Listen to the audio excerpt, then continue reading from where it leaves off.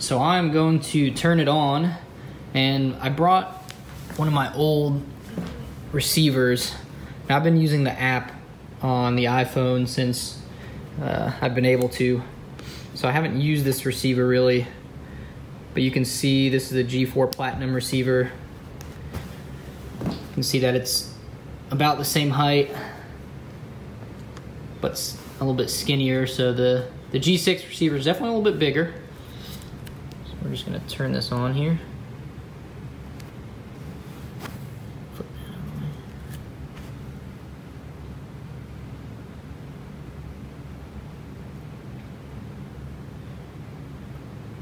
All right, let's see if I can focus. Nice little loading screen. Enter date and time. All right, so we have the date and time entered. Review alarm and alerts. Receive an urgent alarm when your glucose levels drop to 55 or below. All right, that makes sense.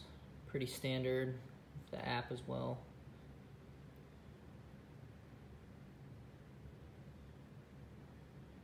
All right, so predictive low alert basically.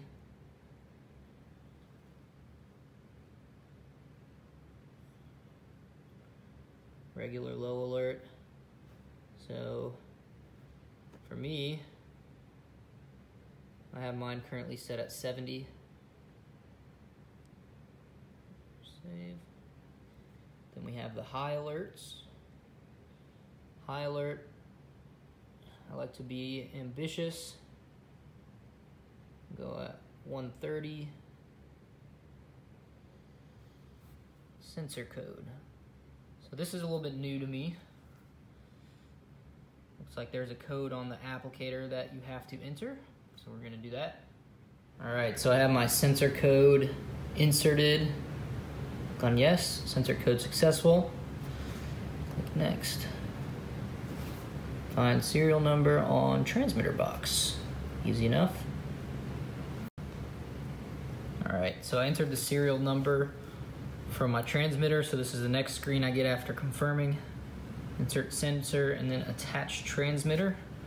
Pretty basic. So now I'm gonna have to do that real quick. All right, so I've got to put in the sensor now. So I just took out my G5 sensor, so I'll probably have a little bit of redness down there. But basically I'm just gonna take this new G6 one and then put it in. So we've got our sensor here. Gotta pull the little tabs off. So we have the adhesive. Doesn't look too different from the other ones, the G5, the G4, etc. So then let me, whoop, wrong pen. All right. So I always put mine on my stomach. I seem to get the most accurate readings out of that one. Make sure we can see. All right. So I usually have to pinch for mine. And I always put in a similar area. I don't really take shots in that area or anything, so it seems to last quite a bit because the actual part that's in your body is pretty small.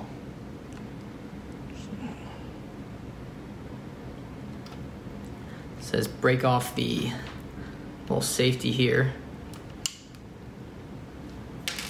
And then I'm gonna pinch it, since that's what I usually do. And then press the button. And that's it. Pretty strange sensation, to be honest. So you have the internals there of the applicator. But it's really, you can see it's pretty flush to the skin. You can see all the marks I have there from my shots and stuff, but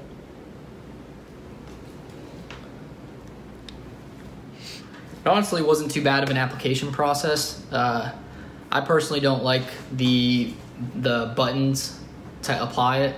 Back when I used to use an insulin pump, that was probably my least favorite form of application, is when you just kind of press the button and it shoots into your skin. I much prefer the G5 applicator, where it's a hand plunger like that. So a little different, but we'll get used to it. So I just hit the pair button, confirm that my transmitter was in, and this is the screen that I got. So nothing much going on there. 2. All right, that's our home screen right there. So I guess we'll just hit start sensor, tap 1, 2 to unlock. And that's pretty much it. That was pretty easy, to be honest. I don't think it was really an improvement or a step back from the G5, just a little bit different. Then lastly, I put in the G5. Again, I had one more sensor left, and I still have a little bit of life on my transmitter. So I figured I'd just put them into, or put the G5 in to give you guys a comparison of what it looks like on the skin.